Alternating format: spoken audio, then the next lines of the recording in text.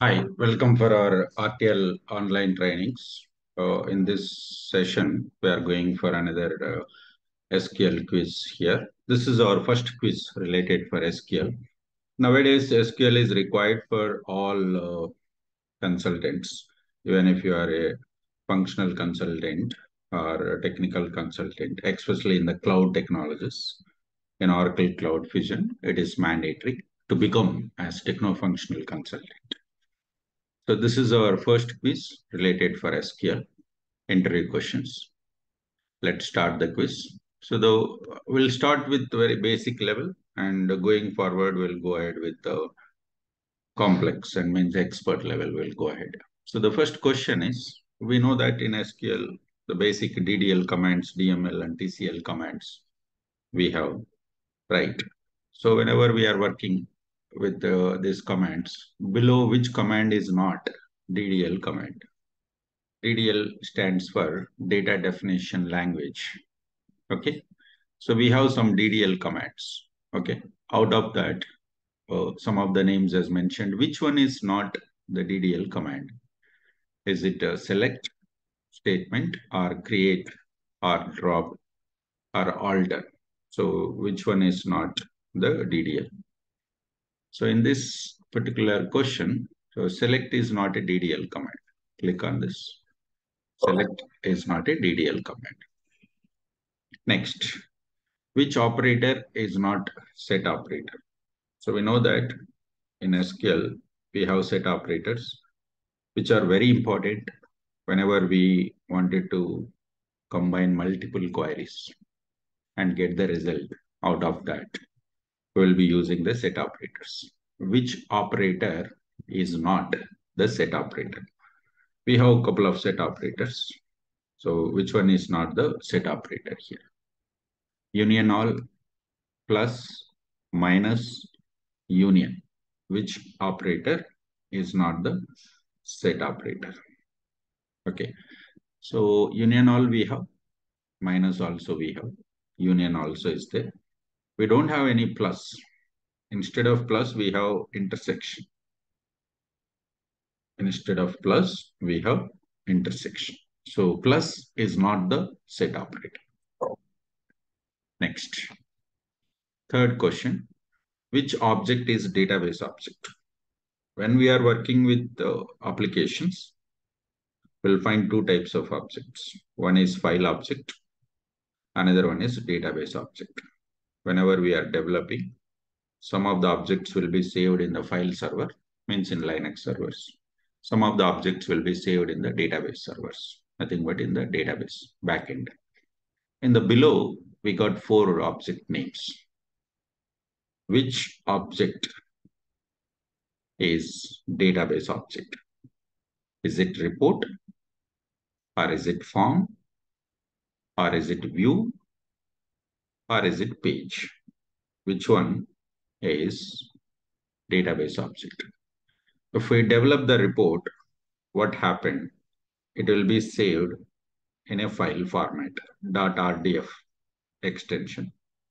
If it is XML template report, .rtf templates we will find. Right. If it is form, it will be saved .fmb. If it is OF pages, .jsp, we will find.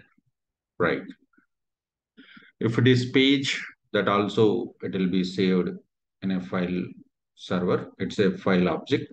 But when it comes for view, view is a database object. View is a database object. It will be stored in the database. Whenever you create a table or view or sequence, these all are database objects, procedure, functions, packages. Whenever you create those objects successfully, it will not be stored in your local machine. It will not be stored in the file server. It will be stored in the database schemas. Okay, it's a database object. Can we define having clause in the where clause? So whenever we are writing select statements to filter the data from database tables, we used to have the conditions. We are going to write the conditions, right? So those conditions will put it as where clause. We'll write a where clause and we'll write the conditions over there. Right. So inside of the where clause, generally we'll put the condition, but I would like to have the having. I would like to have the having option over here. I would like to have having option here. Having also is one of the condition, but it can be applied on group of records. It will be applied on group of records, not on the single record by record. So it will be applied on the group of records. Okay. So what we have to do is now, the question is here, can we define having clause in the where clause? No, we cannot define having clause in the where clause. If at all we want to use the having clause, first we have to use the group by clause. We have to use the group by clause. Within the group by clause only, we can go for define this particular having clause. Say no. Next question, the last one. If we drop the table, corresponding view also drop. Is it correct or not? We know that the views will be defined. The views will be defined here. So the views are defined based on the table, right? The views are defined based on the table. So now the requirement is, I have created a table. After that, I have created a view. Then I have removed the table. So obviously your view is depending on the table, right? Your view is depending on the table. So is that as the moment when you delete the table, the view also is dropped? Is that? So now the requirement is it no? Table will, the moment when you drop the table, view also is dropped? No, it will not be dropped. Yes, it will be dropped.